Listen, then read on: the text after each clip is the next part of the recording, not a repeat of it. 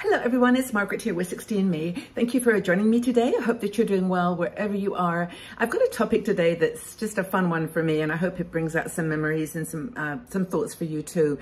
Now, a lot of women in our 60andme community, well, in fact, everyone who was raised in the 60s, has a slight Bohemian nature to them.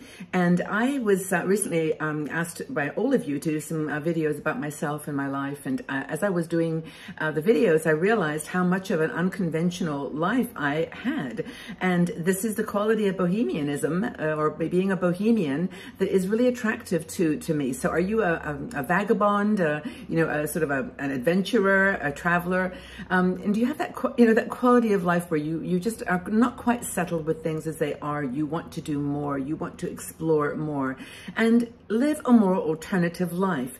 Now, the bohemian style, the boho style, boho chic, has been around for a long time, and it kind of goes through waves, where bohemian clothing and bohemian fashion and lifestyle comes back into our world, and we all pick up on it and enjoy it. But I actually feel like for me, it's the most natural way to dress and the most natural way to think. Who are bohemians? I mean, bohemians are the people who are living a fairly unconventional lifestyle, and they often are attracted in that to like-minded people. They want to be part of a community. And so they're wanderers, adventurers, and they also have this quality of appreciation for the arts, music, dance, that quality of kind of creativity. I think people that are doing creative things with their lives and also expressing themselves in creative ways. So dancing, belly dancing, whatever kind of dance makes you feel, kind of, I don't know, just expressive. And also a passion for things that are handmade furniture or clothes. And I'll talk a bit about clothing, because I think for me, that's kind of one of the main, ways that we can express ourselves as boho people, with boho style. So let's think about colors first. I mean, colors for bohemians, I'm just talking generally about this category, by the way. And that's part of its beauty, is there is no category, there's no definition, but mostly there's a passion for color, for bright colors. And as we've talked to people in our 60andme community, it's come out that that's the kind of a quality of a preference of pinks, oranges, yellows, greens, and there's another quality of bohemian lifestyle is connection to nature. So there's a lot of blues and greens and colors browns that you would find in nature, because there's that connection, that feeling that you're part of an organic, beautiful world of your own. So color is super. Now I'm going to ask you to think right now, what are your favorite colors? What are the first ones that come to mind? And I know there'll be some people that say black, and I'm a black on the bottom person. I always wear black trousers, but then I wear something on the top like this that kind of, accentuates or accessorizes. So clothing, I think, also patterns like paisleys and floral prints. Not so much for me on that, but I do love those things in my world. Like in my house, I've got floral notebooks and floral accessories, but paisleys, and a lot of countries that influence the bohemian lifestyle, like India, for example, are really well known for those like block prints and kind of interesting design elements that they make from natural dyes, like indigo, for example. Anyway, I'm rambling a little bit, but you get the idea with color. I think color is really powerful for the bohemian lifestyle, for the boho person. The other thing is accessories. Now, I put this one on today because it's both a beautiful color. I mean, it's that beautiful bright color. And I made this with Fimo, that kind of clay that you bake. I mixed the colors together, and I made different kinds of beads, and I made it. And that's the kind of thing that boho people, bohemians like. That kind of where it's made by hand, it's made using natural ingredients. And if you look at some of the, just type in Google what is bohemian accessories, you'll find shells and, mysterious kind of objects glued together, things that just are kind of a mixture sometimes of different elements, different colors. But accessories for sure. Earrings, big earrings. I don't wear them so much anymore, but, big hoops and hanging earrings, definitely part of the bohemian look, if you're into that. And are you a bohemian? I mean, do you, as I'm talking, are you kind of relating to this? Do you feel like that's the style that represents you.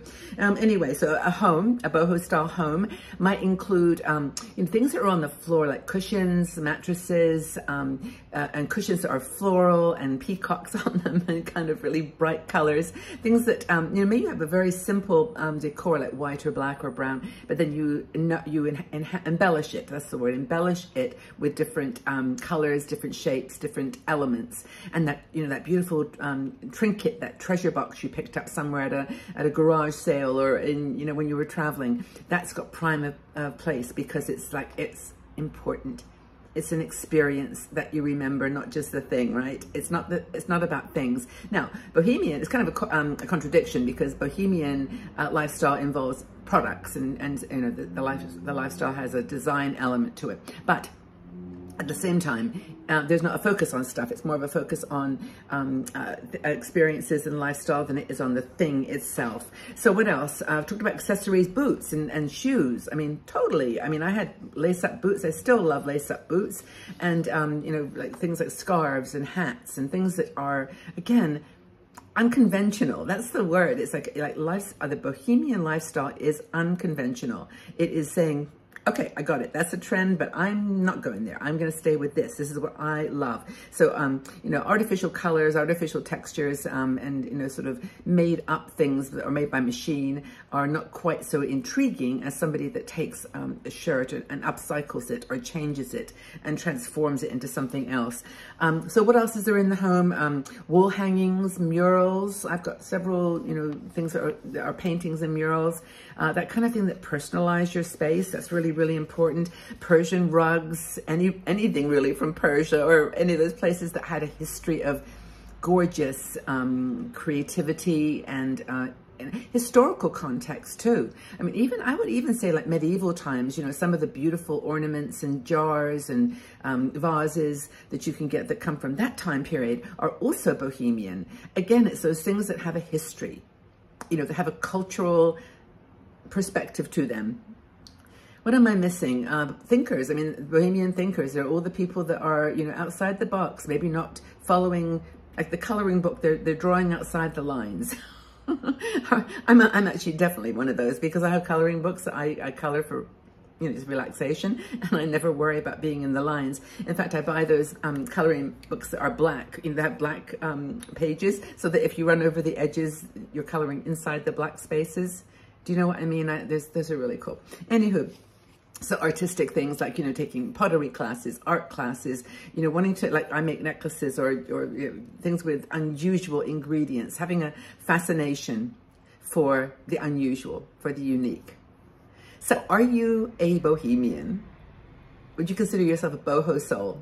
I think that a lot of us are boho in our nature, in our spirit, in the way that we express ourselves. And I think that's part of, actually, to be honest, what's drawn a lot of 60andme women together. Because I think we've played a lot of games in our lives. We've changed our appearance and our roles and our actions to fit in. We wanted to succeed. We wanted to earn money to raise a family or whatever, to pay the bills. And you sometimes have to play the game. It's not always, your Bohemian lifestyle has to kind of sometimes be in the closet a bit. But come on out. Let's do it. Let's show it. Let's talk to each other about being Bohemian and what kind of qualifies you as a Bohemian person. I think the biggest thing that qualifies me as a Bohemian person is my berets. I love my berets. I wear them all the time. Well, you know this. You can see my pictures. And this is, for me, kind of my statement. I love necklaces. I love my berets, my hats. How about you? My lace-up boots.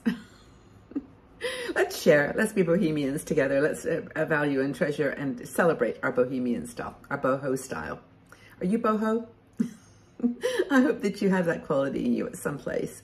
And thank you again so much for being here. Like the video if you thought it was useful so we can share it around YouTube to other women. And again, join and subscribe to the channel if you haven't already. I'd love to have you here in our little world. So take good care, everybody. Lots and lots of love. Bye-bye for now.